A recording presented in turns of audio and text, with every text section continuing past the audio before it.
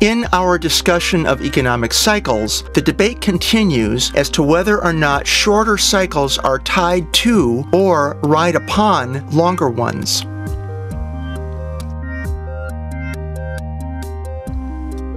The social science of economics exists in the space between natural and spiritual sciences. Traditionally, the current permutation of economics known as neoclassical leans heavily upon the concepts borrowed from physics and other natural sciences.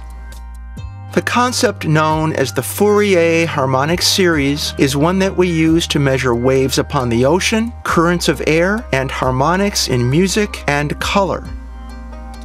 In economic cycle theory, we apply this concept to the apparent periodicity, recurrence at regular intervals, of different economic cycles. We will treat the physics of harmonics as an analogy or metaphor when applied to series of economic fluctuations. The concept of economic cycles is based upon a theory that attempts to explain changes in business against long-run growth and decay trends as observed in market economies.